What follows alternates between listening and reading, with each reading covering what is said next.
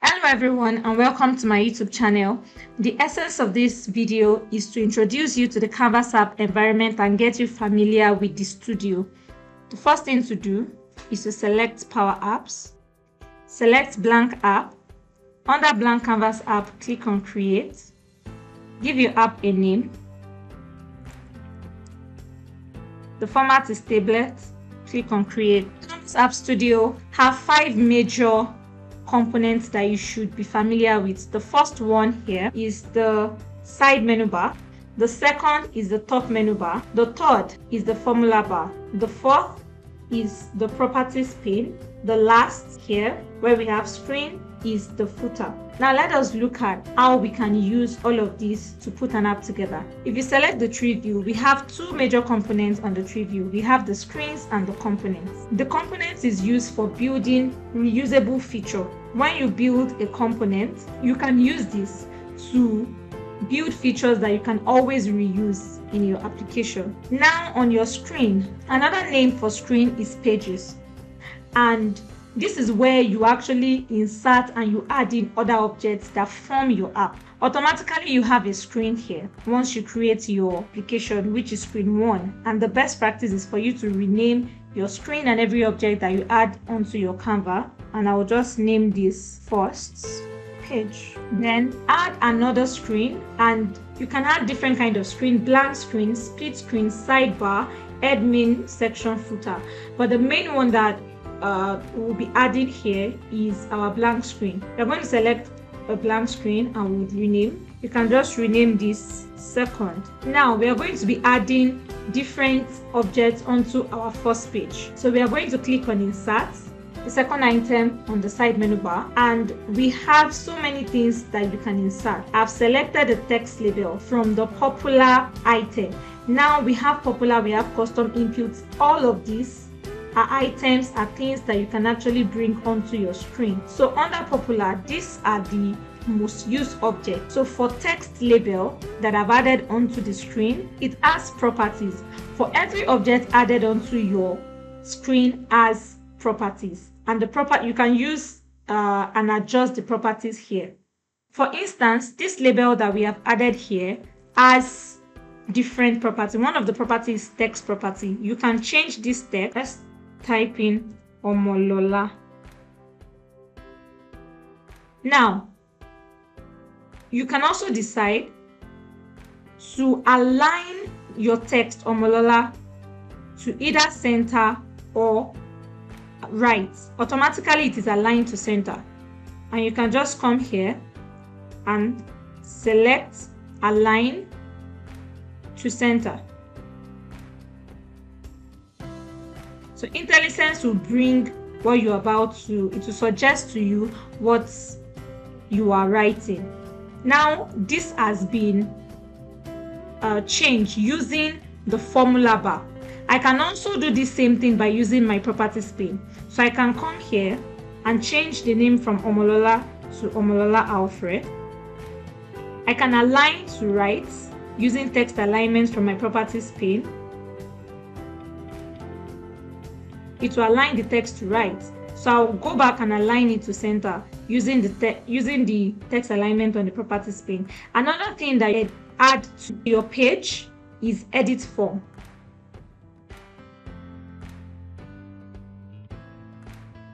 Which takes us to the next item on our side menu bar, which is data. You can connect your data from different kind of data sources into your Canvas app.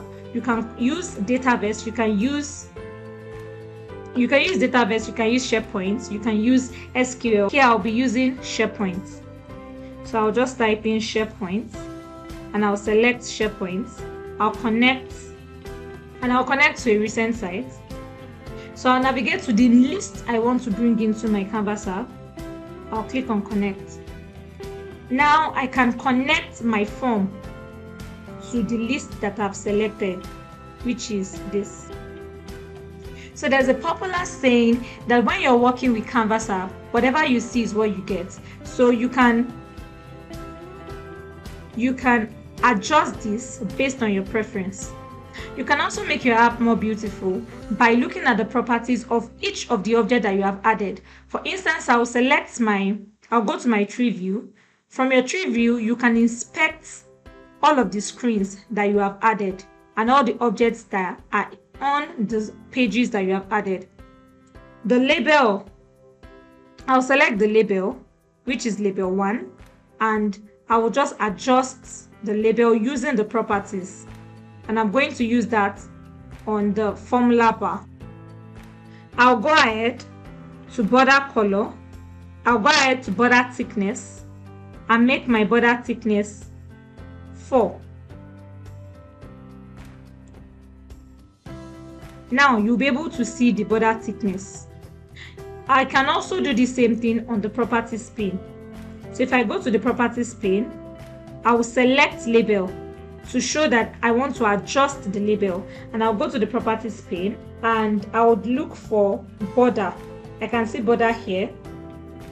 I can change the style to dotted, change the width to 8, and change the color from blue to wine.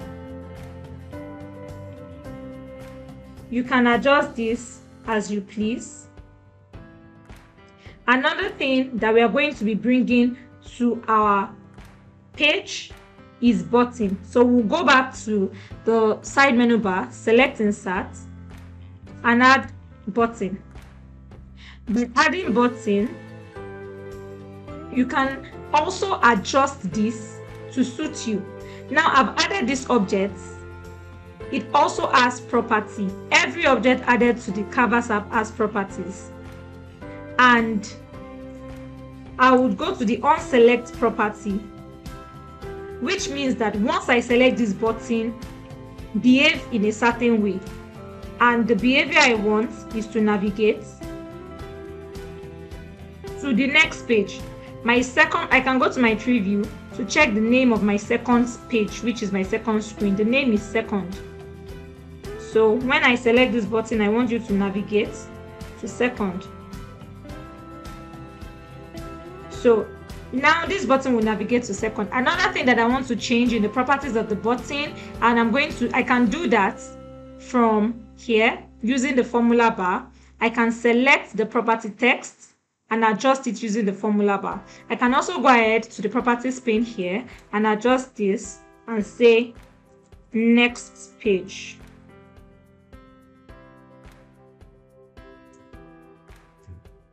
Now is going to change to next page. You can also go ahead, change the color of the button either by using the formula bar or the properties pane. So anything that you want to adjust, you will select it first and use either the formula bar or the properties pane. So I can just come here and go to color. So this color will help me change two things. I can change the color of the text, which now I have white written, and I have next page in color white. I can change it to color orange, and I can change the fill. That is the background color of my button. I'll select the button again and go to color and choose this one, and I can decide to change it to color green. Remember, whatever you design is what you get. So on the second page now, I'll go ahead and select the fourth item on the side menu bar, which is media. This media allows you to upload image, video, audio files that you can use in your application. So you can come here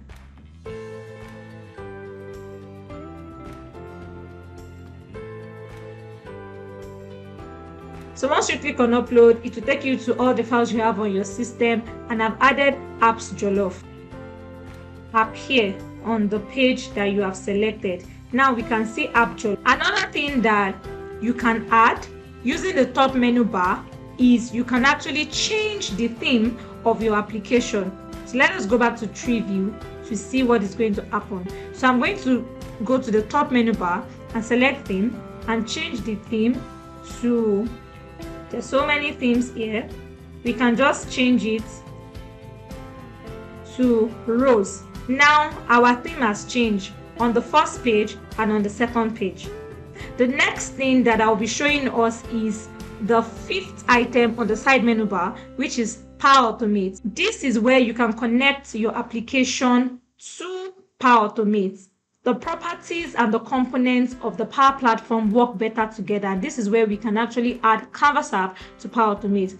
Advanced Tools, this is where we can actually test the workings of our application. So when you build an application for your organization or for any organization that you're consulting for, you can actually test how the app is working. Is it slow?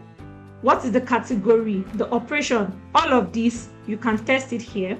Let's go back to our Canvas app. Now, this feature is one of the most amazing features that has been added. Once you have finished creating your app, or in the course of creating your app, you add things like variable, you add things like collection. So you can use this search to actually search where your variable is. So you can just search for a particular variable that you have named and it will pop up here. Then the next item that we'll be looking at on our top menu bar is background image. Can I add a background image to my application? Yes. To do that, let us insert a new screen, a blank screen. And on the blank screen, it automatically shows the theme that you have selected when we selected theme. So you can also decide to change the background color of this page. So I can just come here and change the background color. Note, it will only affect the page that you have selected. But when you use theme, it will go across all the pages.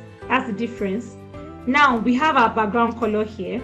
I can decide to now add background image. So I can use the image that I've already added to my media, but I can decide to upload another image.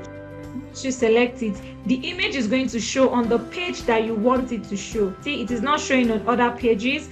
And if you go to your media, this image that you have added to your background image has been stored in your media and you can use it anywhere on your application. So you can decide to go to the properties pane of this page, and change your background image from this to App Jollof. It is going to automatically change. You can decide to change it back, and also you can change the position of your background image. You can make it center, you can make it fill, you can make it fit, stretch, or tile.